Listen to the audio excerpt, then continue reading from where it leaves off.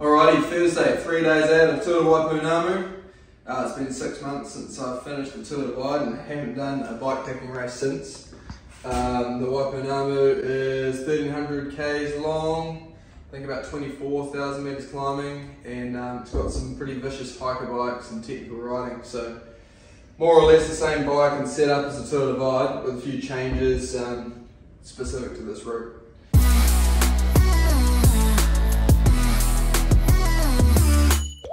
So I'll start with what I'm wearing. The shoes here, Lake MX201 shoes. I wanted to be able to walk, hike up a hill. So I've got these carbon inserts for pedalling. I like a firm pedalling base. So I'll be able to whip those out at the bottom of the hiker bikes and just have a nice flexible shoe. And then I can just whip them back in. Only takes 30 seconds and then I'm good to go. And these are pretty fast drying, it's just mesh and really wide. I have got wide feet, so they're good. Then on to what I'm wearing, POC bib shorts, the Ultra edition with pockets on the sides. Pair that up with a long sleeve base layer, POC again of course, and this will keep me warm at night and then keep the sun off in the day. I'll just try and keep that on most of the time. Riding top, 3 pockets at the back, POC socks and fingerless gloves, and also a gilet which has 3 zips at the back and it's got some good wind protection on the front. Onto the bag.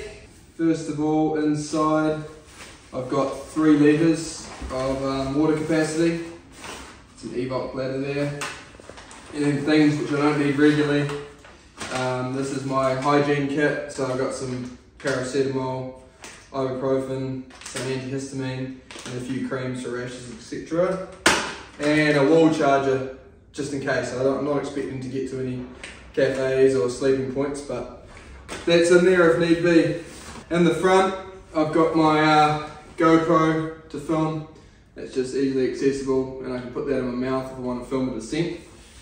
And zip pocket here with some essentials that I want regularly: headphones, Blistex, insect repellent, toothpaste, toothbrush, sunblock, and some cash and my card. Also in this pocket I've got a 500ml drink bottle.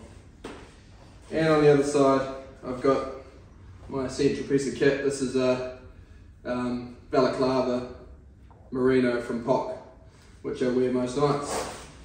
Then onto the helmet, POC Devour glasses with some Velcro on the inside and Velcro on the helmet, and that just keeps them from falling off. And a Phoenix head torch, once again Velcroed on, just so I can remove it in the daytime and save my neck. Alright, onto the bike. Starting with the bags, restrapped bags all around. Aero race back, front and rear. They got 7 litres capacity. At the back, it's got most of my equipment. What have we got in here? Quickfire, down pants off AliExpress. My bivvy, which is a black diamond with a sandfly neck. I've got some warm POC gloves, a set of underwear for sleeping, and some down booties. Merino socks is a second layer. I think my feet are going to be wet for the duration of the race, so it'd be good to swap those out.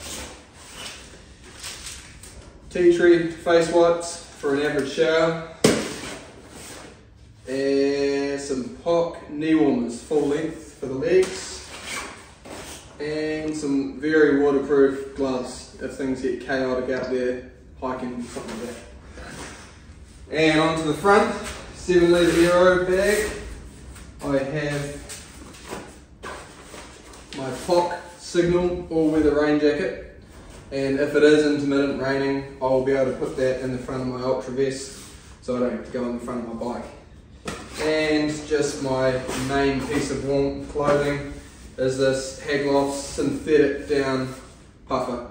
So the sleep system is this down jacket, my down booties, my down pants in the bivvy, and on top of this mattress here. It's pretty archaic, but it's 116 grams as opposed to my blow up one, which is about 450. So I'm saving weight for the hikes, losing aerodynamic advantage, but more worried about weight with this race. On this side of the bike, you see two 950ml bottles, and so I've got 3 litres in the backpack, 2 950s here and 500 on the front, so heaps of water capacity. I've also got a pump with a tyre plug, and I've also got a restrap bike carry harness, which is unstrapped just like that, and then you got 2 normal bag straps, and they just hook into these parts of the frame here, and just like that you can chuck your bike on your back and be hiking away. And I've got a spare strap to keep the front end straight so I don't get hit in the head by my handlebars, so that's great. On to these bags. This wee nugget here has a multi-tool, some aqua tabs for purifying water, my spare batteries, 2 GoPros, 1 Phoenix head torch, and 2 Axis spare batteries. And this is my toolkit. You can briefly run through this. Basically has puncture repair kit, chain brake tool, spare valve, this is a tyre lever and a chain breaker, a spare hanger, spare cleat and bolts, a tyre adapter, a spare battery for my gear shifter, chain link, 1 set of brake pads, and a couple of bolts which I may need if things get crazy. Also in here I've got a very small Tubulito, and in the long top tube bag I've got my electronics for charging. So I've got a 10,000 battery bank and a 5,000, some cables here, charge my phone, my Garmin, and a few other things, my heat torch, etc. And I've got my blip box mount here for all the gears. I've got shifters on my handlebars and 2 on the end of my aero bars. And running a Son Dynamo K-Light setup. So this is what I plug into to charge my power banks, and I've got a rear cube flashing rear light that's hooked in there the whole time. And there's extra room for food in that one as well.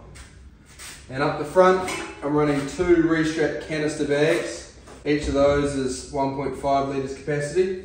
Basically just because there's huge resupply gaps in this race, and that's sort of quite a feature for me. I go through a fair bit of food and stuff, so I really don't want to run short. So I'm loading up in the front. At the moment, I've got a titanium spork because I've got a few backcountry meals coming with me, and I've just got a bunch of Rhino Power products. So I've got a handful of gels, a couple of mana bars from Rhino Power, and also Salt Tab Rhino Power electrolytes there. And a few more spare bags, plastic bags to put stuff in. A Garmin Edge 530, as mentioned before, the K-Light, and then Son Dynamo down there. I've gone for the Icon, Maxxis Icons this time. I usually run the trusty Aspen, which is really fast rolling, but this time there's some pretty butty looking scree slopes and some sharp rocks, so I want to try and keep my puncture protection to the utmost. So I'm going for the Icon this time, Speed Max rubber though. Gearing is, as mentioned, Axis gearing, XO1 derailleur, 34 tooth chainring mounted to a power meter there as well. And the cranks, quite new to me, these are 165mm. But when I'm in the aero position, I want to open up my hip flexion a little bit more for these ultra races. Pro logo saddle, carbon handlebars, and that is about it. Santa Cruz oval frame. And here I've got a tube, my second spare tube, but this is an actual rubber one, so that I can keep fixing it with patches if need be. quite a hefty one. And also a kit for sewing tyres if I tear one, and also some tyre boots as well. So that's all easily accessible. If the worst happens when I'm in a storm or something like that, I just want that to be easily ripped off. Shimano XT brakes, 4 piston, and that is probably about it. Anything else, let me know in the comments. Thank you.